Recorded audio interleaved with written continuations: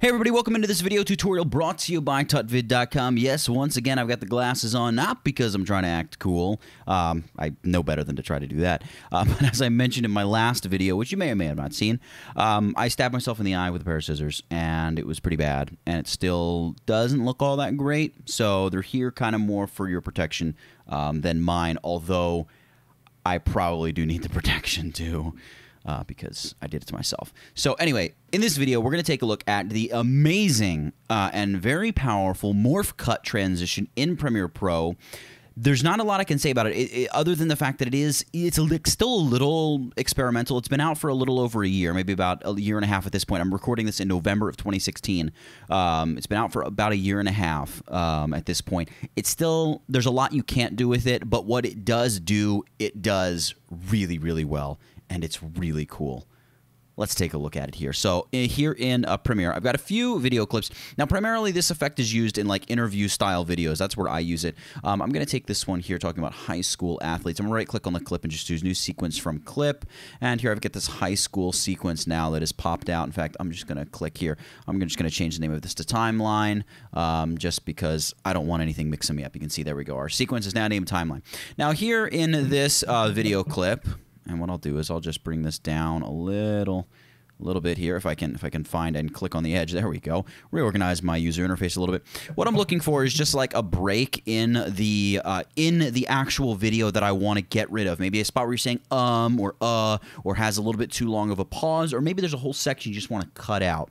So let's just find something like that and cut it out, and I'll show you what the Morph Cut does. So I'm just going to use my little plus button here, and what I'm going to do is I'm going to chop right here. See, there's kind of there's a gully in the sound, so I'm going to chop right there. I'm going to make sure I don't have any tracks selected. I'm going to hit the letter Z. It's going to slice both right there. These are kind of some hotkeys that I've programmed in because I like using them.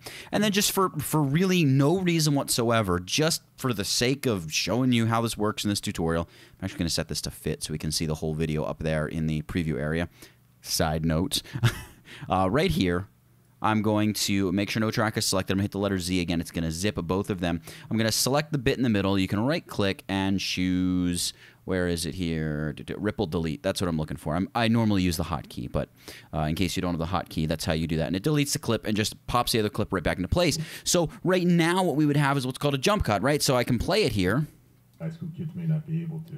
There can be opportunities. And it's just that kind of, drop, jump in video, which is, it's noticeable. There's no other way to put it. It is noticeable. But the Morph Cut, what the Morph Cut's going to allow us to do here, let's take a look at it over here in Effects, Video Transitions. Let's go to Dissolves, and there's Morph Cut. Now I'm going to grab Morph Cut. I'm actually going to zoom in a little bit more here on my timeline. I'm going to grab Morph Cut, and I'm going to drop it right on that transition, and then I'm going to grab the edges of it and move it in quite a bit, something like that. I really only want it to be, I don't know, what is that, 15 frames or so, something like that, maybe close to 20 frames.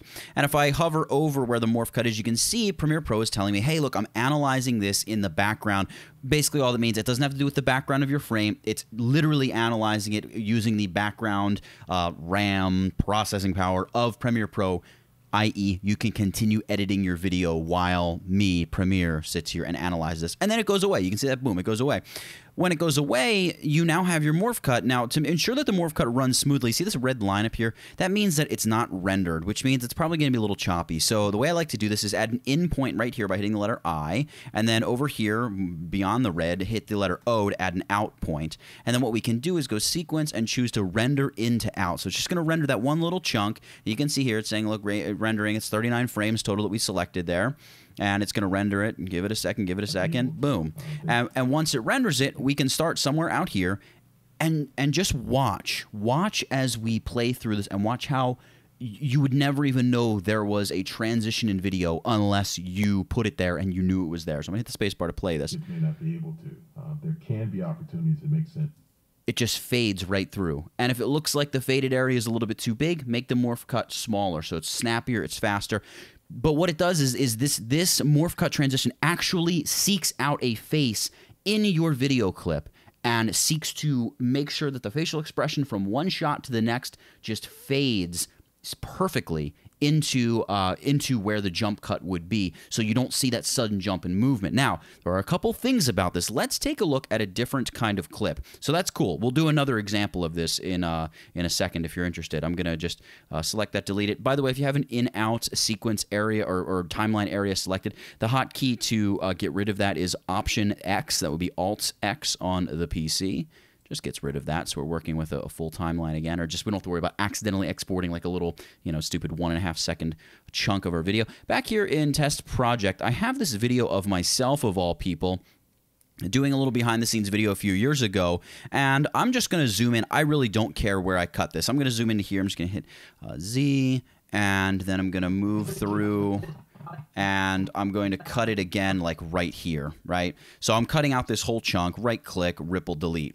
Now, obviously, I'm not paying attention to the sound. I don't care what I'm saying. I don't care how that sounds. It's all just an example for the morph cut, right? So when I play this, just watch how drastic the jump cut's going to be. Take into account for about a half hour. Right? My arm moves up. It's out of place, all that. So let's see what morph cut can do here. So we're going to drag morph cut into place. We're going to drop it in there. And again, I'm going to make it a bit smaller. Because I want it to be fast, fast, fast. We're going to sit here and watch it, and it's going to analyze in the background. In fact, while it's analyzing in the background, let's just set our in and out points, because once more we are going to go ahead and render this. Now, there's a little bit more analyzing that it's doing because there's more movement. It's finding my face in the scene, all these things that it's doing. See, it's done. Great. We can go sequence. We can go render in to out. It's going to render these 21 frames, and I want you to watch what happens here. All right, so let's play it and just watch. You see that whole like weird thing that just appeared between my hands? Watch again. Right? You see that? That's really, really bad. This is part of the downfall of Morph Cut. So I actually made a list over here of a few of the things that I generally keep in mind when I'm using Morph Cut.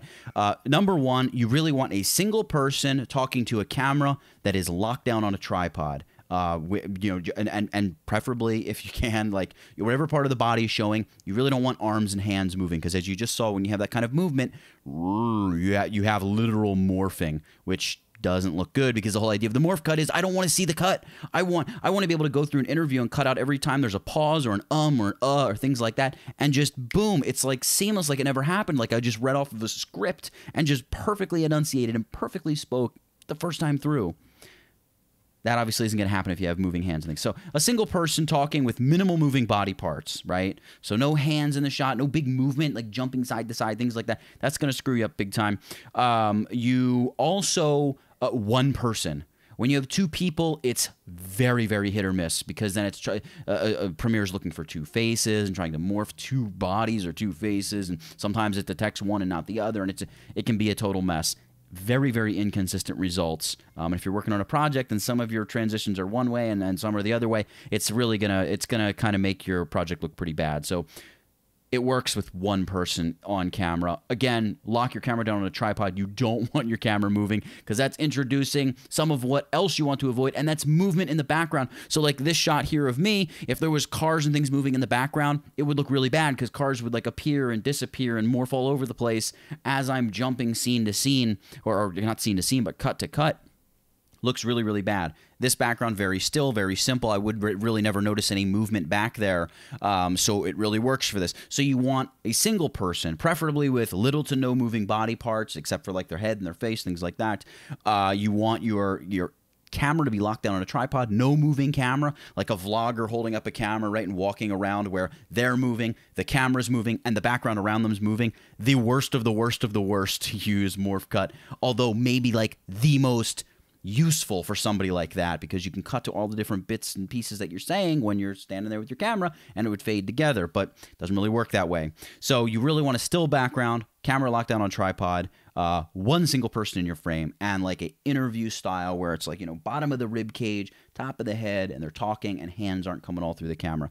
So there are some limitations to Morph Cut. I'm assuming Adobe's going to make it better and better and better and better.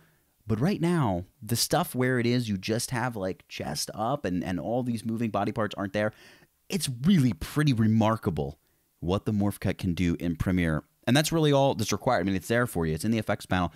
Highly, highly recommend you go check it out. and play with it yourself. Remember to stretch and constrain it and make sure that the analyzing is finished before you go and render your in-out point if you're rendering. And then just take it and play with it. Export the video, check it out. You're really, really going to love it. So, for the Morph Cut in Premiere Pro, and what appears to be pretty crazy futuristic technology, even though it's been out for about a year and a half, still has a long, long way to go. And jump cuts and in-out points and rendering and all the other stuff we talked about in this tutorial. That's it.